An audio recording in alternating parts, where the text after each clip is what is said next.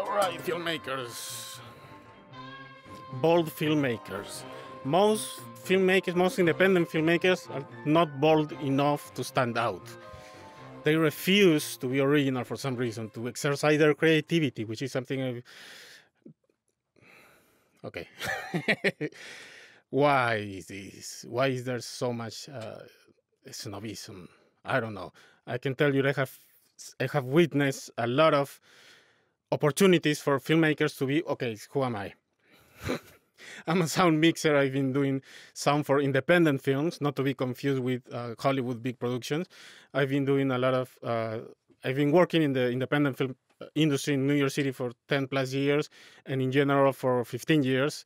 And I have seen in my short career so many opportunities for filmmakers to be creative and to be crazy and to be just super original, and they refuse to use those opportunities in favor of doing whatever is trending at the time. They want to be trendy. They want to be the next whatever name already exists. They don't want to be the first themselves.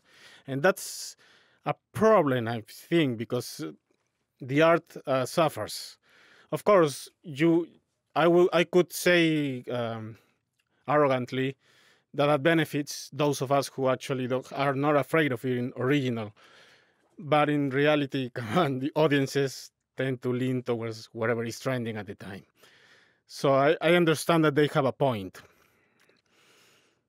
But I encourage those of you who are not afraid of exercising your creativity to do it. Be creative, be original, don't be afraid. I've seen movies cut short because filmmakers were too afraid of stuff that was crazy or that was crossing a certain line of